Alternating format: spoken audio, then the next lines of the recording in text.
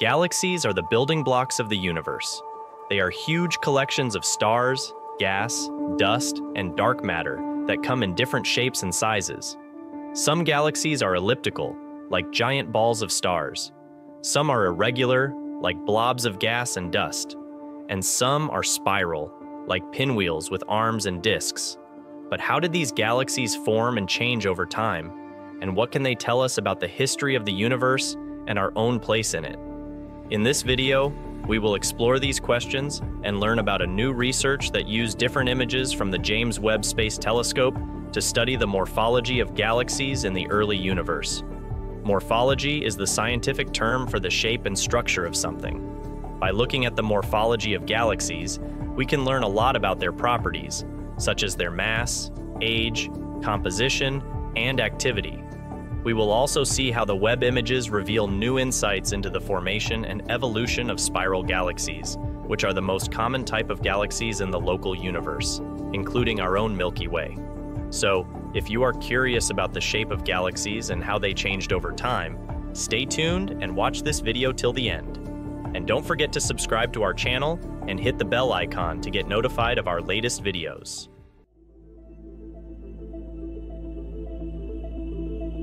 Let's start with the basics. What are spiral galaxies, and why are they so interesting? Spiral galaxies are galaxies that have a disc-like shape with spiral arms that extend from the center. The center is usually a bright bulge that contains older stars, while the arms and the disc contain younger stars, gas, and dust. They also have a halo of dark matter that surrounds them and holds them together. These kind of galaxies are fascinating because they are very active and diverse. They are constantly forming new stars, especially in their arms and disk. They also have a lot of variety in their shape, size, color, and orientation. Some spiral galaxies are very flat and thin, while others are more puffy and thick. Some have two arms, while others have more or less. Some are blue, while others are red. Some are face-on, while others are edge-on. But how do we find and identify spiral galaxies in the first place? Well, one way is to use telescopes that can capture images of the light that comes from the galaxies.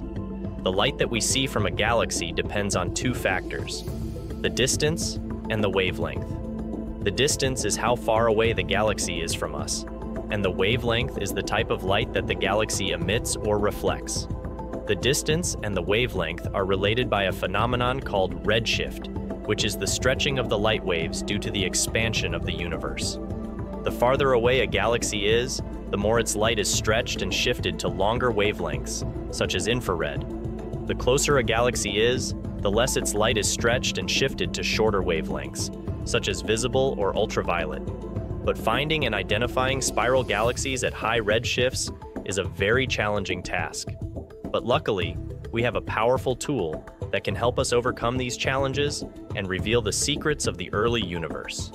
And that tool is the James Webb Space Telescope. One of the first studies that used the JWST images to study the morphology of galaxies in the early universe was published in 2023 by a team of astronomers from different countries. And it is submitted to the Astrophysical Journal Letters. It used the images from the Overcame instrument. The study also used a technique called visual classification, which means that the authors of the paper looked at the images and categorized the galaxies into different types based on their shape and structure. It focused on the galaxies that have a redshift between 0.5 and 4, which means that they are between 5 and 12 billion light years away from us, and we see them as they were between 1 and 9 billion years after the Big Bang.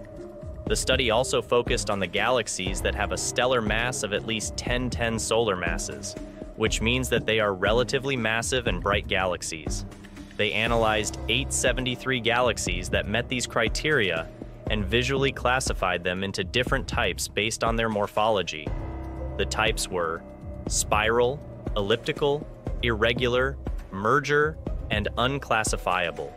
The spiral type was further divided into subtypes based on the number of arms and the presence of a bar. The visual classification was done by 5 independent classifiers who assigned a vote to each galaxy based on their judgment. The votes ranged from 0 to 5, where 0 means no spiral features and 5 means clear spiral features. They found that out of the 873 galaxies, 216 were classified as spiral galaxies, with a spiral vote of at least 3. This means that about 25% of the galaxies in the sample were spiral galaxies. They also found that the spiral galaxies in the sample had higher star formation rates and larger sizes than the non-spiral galaxies. The average star formation rate of the spiral galaxies was about 30 solar masses per year, while the average star formation rate of the non-spiral galaxies was about 10 solar masses per year.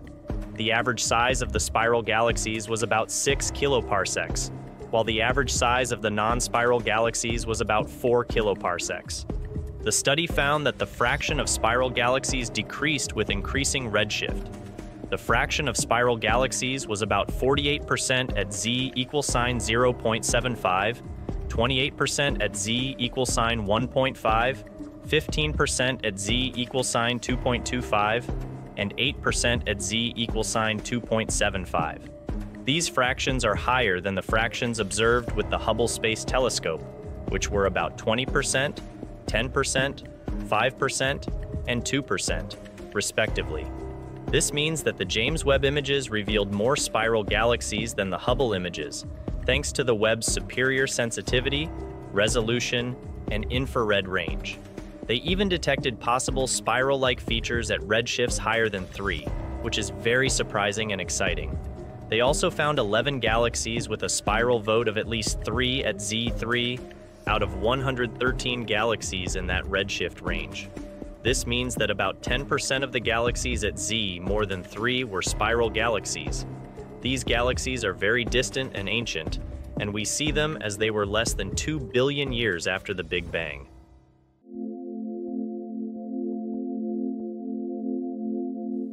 This study is one of the first studies that used the James Webb images to study the morphology of galaxies in the early universe. It is a very impressive and important study, but it is not without limitations and uncertainties. Some of the limitations and uncertainties are the sample size. It analyzed 873 galaxies, which is a relatively small number compared to the millions of galaxies that exist in the universe.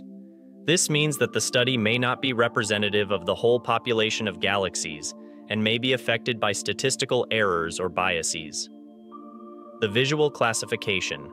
It used a technique called visual classification, which means that the authors of the paper looked at the images and categorized the galaxies based on their shape and structure. This technique is subjective and depends on the judgment and experience of the classifiers. Different classifiers may have different opinions or criteria for classifying the galaxies, and may miss or misidentify some features. This means that the study may not be consistent or accurate in its classification, and may be affected by human errors or biases. The physical mechanisms. It observed and described the morphology of the galaxies, but it did not explain the physical mechanisms behind the formation and evolution of the spiral arms and disks. The study did not address the questions of how, why, and when the spiral arms and disks formed, and what factors influenced their shape, size, color, and orientation. This means that the study may not be complete or comprehensive in its understanding of the spiral galaxies, and may leave some gaps or mysteries in the theory. These limitations and uncertainties suggest that there are still many open questions and future directions for this research. With the James Webb, we can expect to see more studies, more discoveries, and more surprises about the morphology of galaxies in the early universe. We can hope to answer some of the open questions and explore some of the future directions that we have mentioned. And we can also anticipate to encounter some new questions and some new directions that we have not imagined.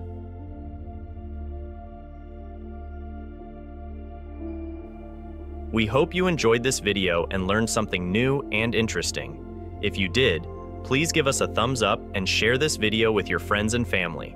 If you have any questions or comments, please leave them below and we will try to answer them. And if you want to see more videos like this, please subscribe to our channel and hit the bell icon to get notified of our latest videos. Thank you for watching and see you next time.